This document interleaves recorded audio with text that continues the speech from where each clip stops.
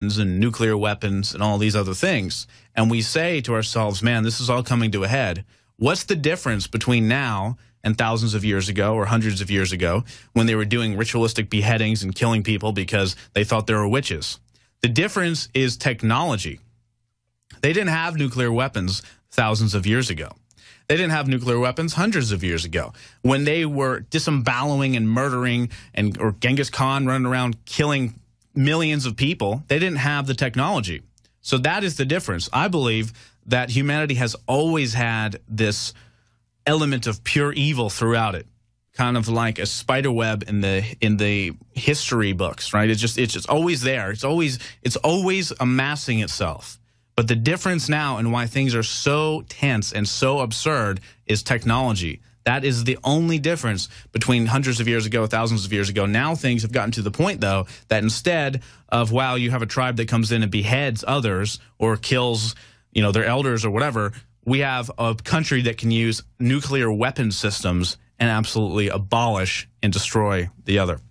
Well, that's some of the stuff we're going to get into today. We're also going to talk about the future and 43,381 viruses that have been found in the sewage systems, many of which are unknown to scientists.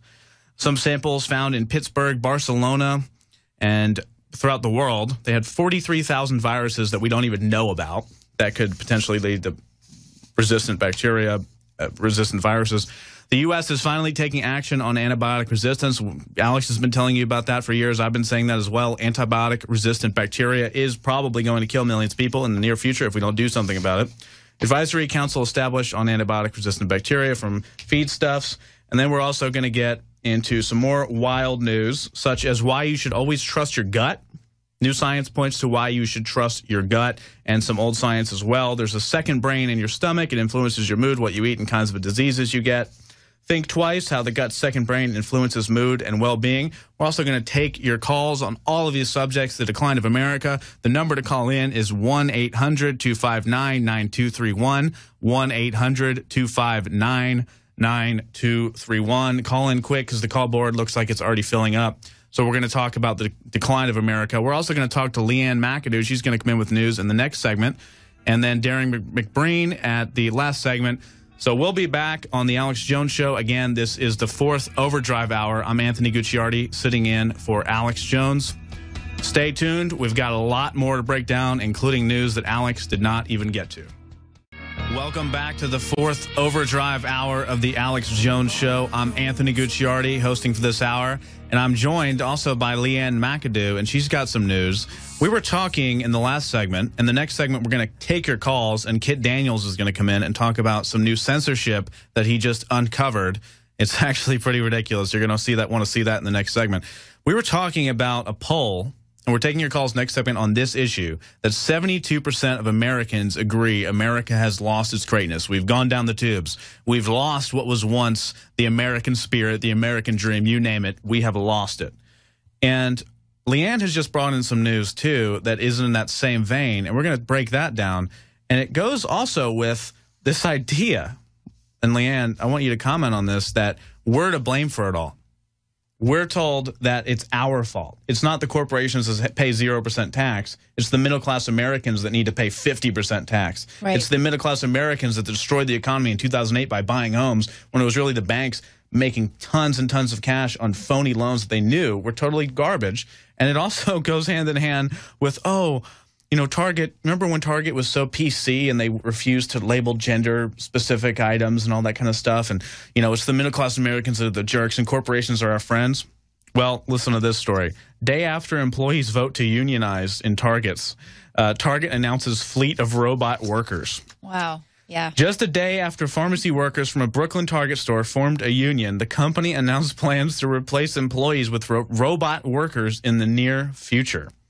They said that was just a micro union they passed, and now they're going to release a fleet of robots. It's the corporations screwing us. And I'm not even anti-money or anti-capitalism or anti-corporation, but at the end of the day, we are just being blamed for everything. The government is holding hands with the megacorps. They're making billions of dollars, consuming us, the consumers, and then we're being blamed for all the economic woes. Everything that's wrong with us, everything that's wrong with the country, we're being blamed for. And that's why 72% of Americans are upset, and also upset because they're blamed for it. Well, one of the big issues with that is a lot of people have grown into this complacency. We are distracted on a daily basis. People think it's so important and so valuable to post their next selfie of, or, you know, flexing at the gym or whatever. That's what America is sort of surrounding itself with presently. And that's all by design, of course. So we're not actually paying any attention to what's going on out there in the world. And I would say that is the only thing that we are at fault, is just allowing ourselves to become distracted, to become programmed, to become complacent. But, you know, obviously a lot of people listening right now are doing what it takes to you know, fight back against this, to wake up against, and you know, like you were saying in the earlier segment, with just, it's always been bad. There's always been evil. The difference is technology. And we're allowing this technology to distract us and to program us rather than using this technology, being alive at this time where we have this wonderful technology to be able to use it for good. And of course, you know, we're trying to do that. Other people are trying to do that as well with waking people up. But it's interesting, that thing with Target, you know, I feel like that's one of the reasons why they want everyone to be gender neutral. So we are more robotic, to destroy the individual, to destroy what is that American entrepreneurial spirit, what makes this country great is the individual. That's true. They've hijacked the entrepreneurial spirit. Like, these mega corporations aren't out there doing good, helping people, helping rise humanity up, making money, which is great. You know, making money can be a good thing. They're actually taking it and just ruining the economy and then laughing about it. Yeah. And you know what else is interesting? You mentioned consumption. I think that is the biggest thing. There's 3 ways that all of us conform to what our reality is and conform to what our individualism is. And the number one thing is the consumption of media. So let's say you log online, you're on Facebook, you're on Twitter, you're on YouTube, whatever it is. You're choosing which media to consume. Right. And it's going to affect you one way or another. You're going to watch shows like this, and you're going to get informed, and you're actually going to awaken your, you know, higher consciousness, whatever you want to call it. You're going to actually figure things out and, you know, make your brain work. But if you're going to choose to watch CNN or some bogus mainstream media, all you're doing is fueling your subconscious and your ocular system in a different way that's all a bunch of garbage. And then you wonder why you're dumbed down and why you don't have the information. You're choosing that consumption level. So just like you choose what you eat, and you could be nutrient deficient if you go to the grocery store and you only buy processed foods, you can be deficient in your head mentally. You can be deficient by eating processed news. Right? Exactly. Consuming processed news. Totally. So at the same time you're going to the grocery store, you wouldn't eat Cheese Whiz for your whole diet. Why would you watch the equivalent of Cheese Whiz, which is the mainstream media, or some stupid Cheese Whiz media videos all day, when you could actually have engaging, real content, which is like real food? Exactly. And that's why it is also so important to know that they are controlling your programming, just like Facebook censoring the stories you're getting. That's absolutely right. And next segment, we're going to have Kit Daniels come in and talk a little bit about censorship. And we're going to take your calls on the decline of America and all the subjects we are talking about right now. This is the Alex Jones Show. I'm your host, Anthony Gucciardi. We will be right back for the next long segment. Welcome back to the 4th Overdrive hour of the Alex Jones Show. I'm your host, Anthony Gucciardi, and we've got a lot of news to cover. Kit Daniels of Infowars.com, key writer on the website, is also in here to talk about censorship and something that he says Facebook just censored completely, wiped off the grid. And we've got Leanne McAdoo as well. We're going to take your calls on the decline of America and what you see coming. First, I want to say thank you for listening to this program, and it's your support that really helps blast it out on the airwaves and helps the alternative media, at real independent media at large, actually reach people. That's why Alex just launched his TV network, his satellite, to over 400+ million people nation and worldwide. And it was because of your support of the InfoWars Money Bomb. Right now at InfoWarsStore.com and InfoWarsLife.com, to say thank you, Brain Force and DNA Force are both 20% off, and Child Ease is back in stock. Now, Brain Force is probably my top product choice right now. Survival Shield X2 is always the flagship product, but Brain Force, I'm on it right now every single day. I take 2 in the morning, and it's amazing.